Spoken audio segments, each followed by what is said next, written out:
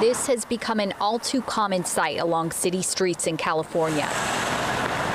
On any given night, there are more than 173,000 people experiencing homelessness, according to the latest count, a growth of 22,000 people over the last 3 years, despite major spending to try to reduce homelessness. The last session was about $13 billion total in the budget. Those dollars are going to cities literally for projects like Project Home Key, Project Room Key to battle homelessness.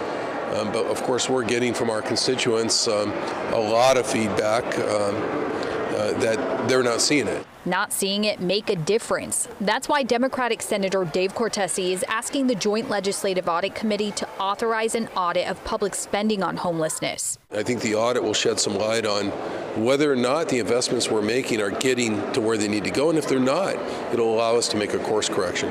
It's an issue Democrats and Republicans seem to agree on. I think homelessness is the most important, urgent issue facing the state of California. Republican Senator Roger Nilo signed on to the bipartisan audit request, an effort to answer a long list of pressing questions on the issue. The most important one of which is how many people have ended up in permanent housing. We need to know what the money has accomplished.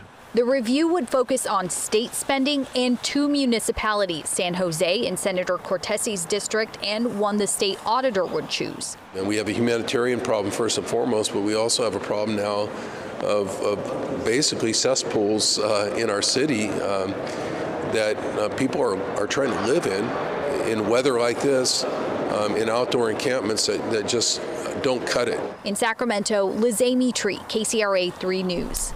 And the audit request will be heard in the Joint Legislative Audit Committee tomorrow morning. That's 9 o'clock at the Capitol. If an audit is authorized, the senator hopes to have the information from that by September.